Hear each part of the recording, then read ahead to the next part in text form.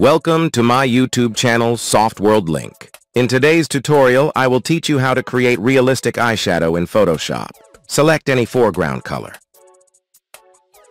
Select Brush Tool. Create a new layer. Create eyeshadow using the Brush Tool.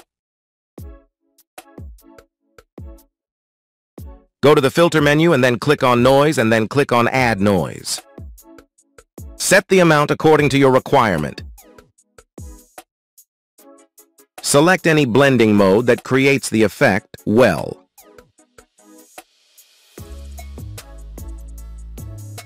Set its opacity to 100%.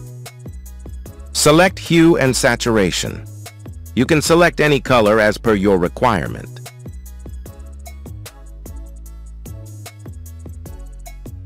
Reduce its opacity. See the realistic eyeshadow created.